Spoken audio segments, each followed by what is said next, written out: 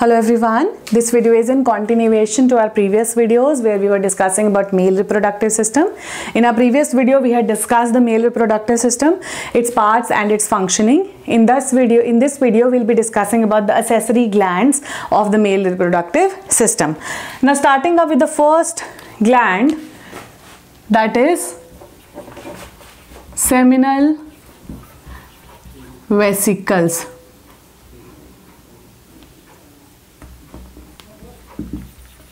Now seminal vesicles, some of them call it seminal, some call it seminal vesicles, it's up to you.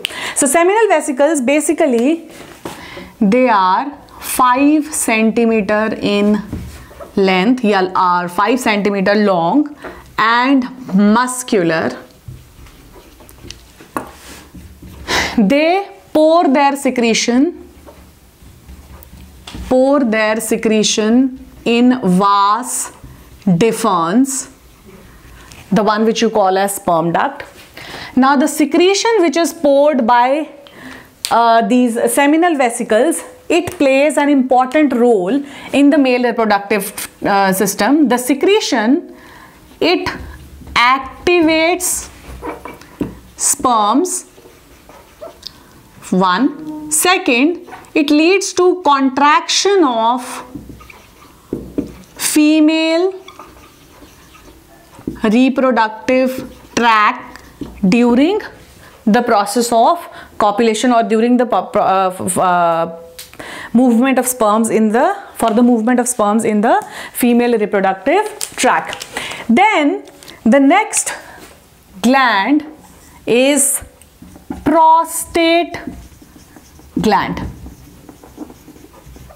Prostate gland, it is the gland which is donut shaped or chestnut shaped gland, pour its secretion in urethra, and the secretion which is poured by it, that serves a very important function here. First of all, the secretion is made up of bicarbonate ions plus lipids plus citric acid.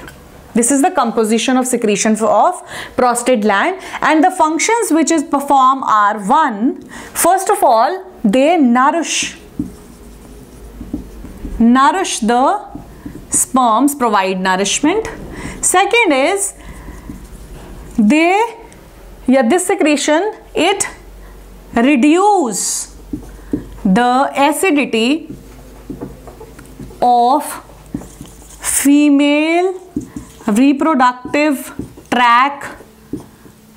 They generally reduce the acidity of the female reproductive tract, and the main out of these, the main components is bicarbonate ions which are responsible for this. I'll just explain it once again.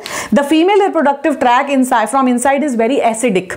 So when the semen is moving through it, the sperms will die in that acidity. So in order to reduce the acidity of the female reproductive tract, these bicarbonate ions, they reduce that acidity so that the sperms can survive in the female reproductive tract. Then they also maintain, this secretion also maintains the pH of semen, which is 7.4. The pH of semen is 77.4, which is maintained by the secretion from prostate glands. So this is the functions of the secretions from prostate gland. The third type of gland is Cowper's gland. Now Cowper's gland, it is present here. There are two small glands present here at the opening of the penis. They produce a secretion which is basically mucus, and its function is it lubricates the female tract during copulation. During the process of copulation, they lubricate the female reproductive tract. This is the function of the secretion of Cowper's gland. Now here I just want to take up semen. What do you mean by semen? If I say what is semen? Semen is secretion of accessory glands plus sperms. And if I say accessory glands, so it is prostate gland, Cowper's gland and seminal vesicles plus sperms. They form semen which is passed out from the male's body. We have one more topic here, that is the vertical section of a penis. So if we see the section of a penis, what do we observe? That this is the structure. Okay, inside it we have the blood vessels flushed inside it so that it opens and closes. Then here we have urinogenital aperture. This is the sectional view of penis. Now what is the labeling? These two are known as corpora cavernosa. Corpora cavernosa, and this is corpus